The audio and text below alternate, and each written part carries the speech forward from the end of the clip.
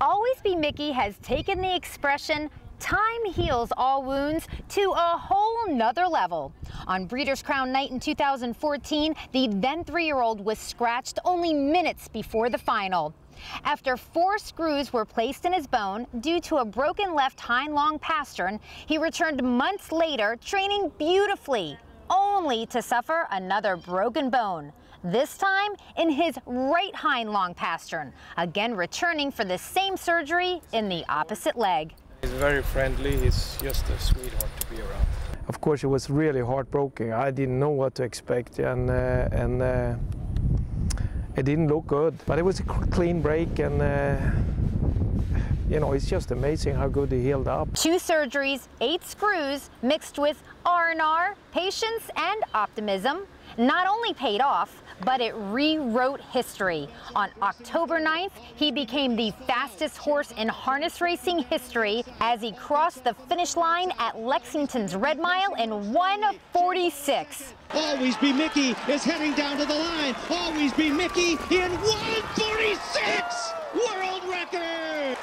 I made a statement the week before that we're going to go for a world record if the weather permitted, and I know this horse would do it one day, you know. I mean, I had that feeling you're going to do it, you know, and it's been a long road working with this horse. I mean, to just keep everything together. The 5-year-old pacing phenom is looking for his 2nd Breeders' Crown trophy, having won the Open Pace division last year in Canada. Always B Miki will take it home, and it's a wicked night at the office for Messrs. Miller and Tactor. What a night it was.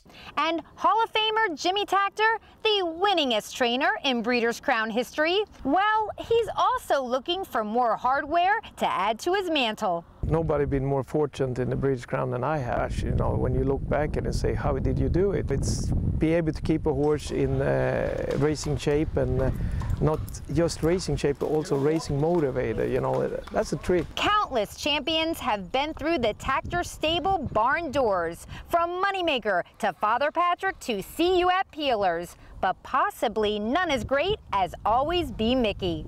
I just love this horse. I mean, you know, we had so many good horses, and you compare them, but personality, everything about Moneymaker and Miki, they are the same kind of horses. Love to win, and they take care of themselves, and they got a lot of things that are similar to them. You know, they're both very big horses and powerful, and really don't disappoint you.